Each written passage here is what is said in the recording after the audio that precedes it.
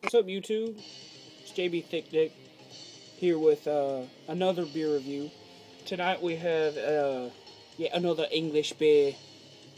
Getting to be quite a fan of these English beers. Tonight we have one from the St. Peter's Brewery out of where is it from? Either Bungay or Suffolk, England. I'm pretty sure they do shit in both areas.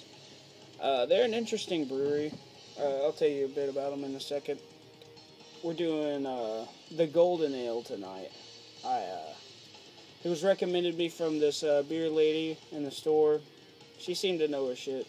She just said it's a good all-around beer.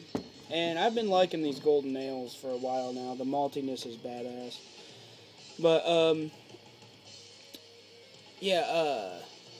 the brewery at St. Peter's is housed in former agricultural buildings. It's cool. They have, like, you know, large cobblestone towers and shit like that. Crazy stuff, but they became derelict, but were offered a superb site for both a working brewery and a visitor's attraction. They're really pretty awesome. I'll put a link to their website. From their little thing from them, it says today the brewery produces real ale for over 90%, or over 90% of this is bottled, and the remainder is being casked, with over half their bottle volume being exported. They do 83,000 pints per week, they say. It's pretty interesting. But we'll just get on to the pouring. They recommend pouring it into a very blasphemous Coors Light tumbler or shaker glass. Of course, without the Coors Light, that's my fault. This is a 500 milliliter bottle, or 1 pint. It's called the Oval Bottle. It's a 500 milliliter copy of one from Gibbstown near Philadelphia, which dates from circa 1770. It was produced for Thomas Gerrard, an innkeeper with a tidewater inn on the Delaware River. It's pretty interesting. It's kind of a greenish brown color. I've never really seen one like it. Got the Ultimo bottle opener. Just a regular Bic lighter, the strong kind. And I was wanting to mention something about that. Like, I have a few other ones, like, for instance, this, and y'all have seen my, my knife with the bottle opener on it. I always find that those tend to mangle bottle caps, and if you're into preserving them, this is what you need to have, man. I'm going to show y'all how to do this real quick. There's tons of YouTube videos, but I'm just going to shed a little light on it. You grab it up real hard, like, you know, give yourself not really enough space at all to where you can barely see it. Just be strong with it. Get it in there like that. And if you're strong with your will, you won't fuck it up. Hopefully I can be. And it helps to. Boom. Perfect cap. That smells like beer. Now for the sweet pour. It's got kind of a gluggy pour from this style bottle. A thick, foamy head.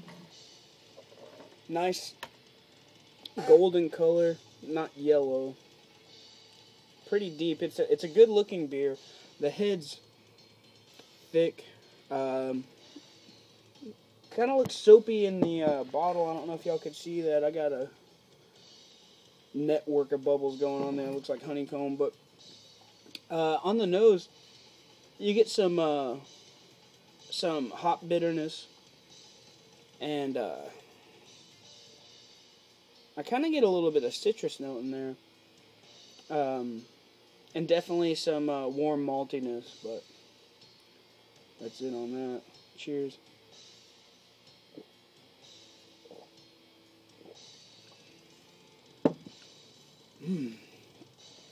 That's a pleasing beer. It's very warming. It's very Very malty, kind of a, there's a slight hop bite, not much, but just enough to kind of balance out that maltiness. You could definitely see where they were going. I kind of get notes of honey in there. As far as heft, it's not very heavy at all, like your standard Big 3 type. It's only 4.7 ABV. And as far as food pairings, they say spicy or cheese, you know, like pepper jack, Monterey Jack, what have you. Sharp, blue, cheddar. Meat, they say fish and shellfish, so you're like, you're lighter shit.